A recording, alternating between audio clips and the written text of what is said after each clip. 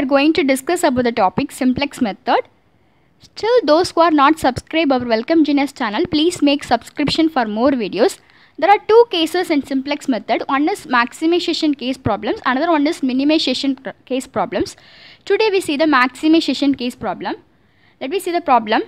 Maximize z equal to 5x1 plus 7x2 subject to constraints x1 plus x2 less than or equal to 4, 3x1 plus 8x2 less than or equal to 24, 10x1 plus 7x2 less than or equal to 35, x1 comma x2 greater than or equal to 0. Let me see the solution. First you have to change the inequality constraints into equality constraints in order to make the given problem into standard linear programming problem. Okay. So for this you have to add the slack variables, because in our problem the conditions are in the less than or equal to type. So if it is less than or equal to type conditions, then you have to add the slack variables. If it is greater than or equal to condition, then you have to add the negative surplus variable. So today we have the less than or equal to type constraints, then you have to add the slack variables. There are three conditions, then you have to add three slack variables s1, s2, s3 to the respective conditions. After adding the slack variables, the conditions becomes x1 plus x2 s1 equal to 4, 3x1 plus 8x2 plus s2 equal to 24, 10x1 plus 7x2 plus s3 equal to 35. Now we have to write the given problem in standard linear programming problem, that is maximize. Z is our given objective function, so we have to write the objective function with the ideal, that is slack variables are the ideal resources. Okay, so for that only we have to add the 0 for the coefficients of s1, s2, s3. So let me see the step 1.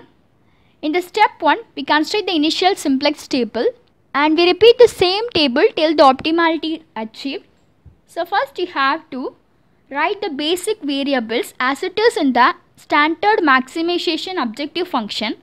So in our problem we have x1, x2, s1, s2, s3, and for the x1 we have the coefficient 5, and for x2 we have the coefficient 7, and for s1, s2, s3 we have 0, okay, as a coefficient.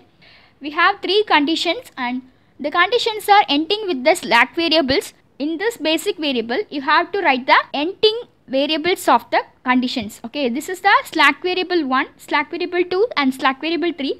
You have to write the coefficients of the slack variable. After writing these, you have to write the condition 1.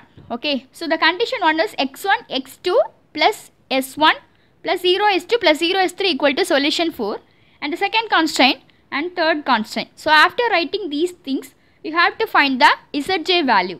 In order to find the zj value, you have to multiply the coefficient of slack variable into x1 and coefficient of s2 with x1 and coefficient of s3 with x1, and adding all these you got the zj value. Okay, this in the initial table the zj value is 0 because the coefficient of s1, s2, s3 all are 0, so we got zj is 0.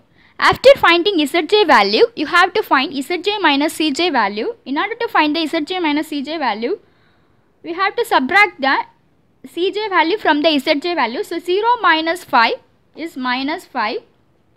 We got minus 5, and 0 minus 7 we got minus 7, 0 minus 0, 0, 0, 0. So and then you have to find the most negative value in from the zj minus cj column. Okay, after finding the entering variable, we have to select the most negative value from the zj minus cj column.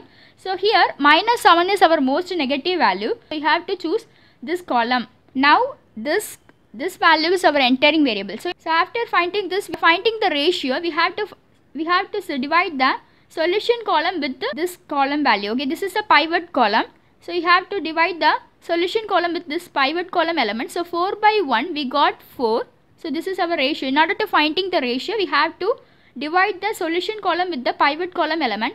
So 4 by 1 we got 4, 24 by 8 we got 3, and 35 by 7 we got 5. Okay, after finding the ratio, from this ratio values we have to choose the minimum positive value. Okay, so in order to finding the leaving variable, here 3 is our minimum positive value, so we have to choose this row as our pivot row. So we have to choose this row, and s2 is our leaving variable. Okay, once again I repeat the steps. In order to choose the entering variable, we have to select the most negative value from the zj minus cj column. After choosing that, we have to choose the pivot column, and then you have to find the ratio. For that we have to divide the solution column elements with the pivot column element. So here 4 by 1 get 4, and 24 divided by 8 equal to 3, 35 divided by 7 equal to 5.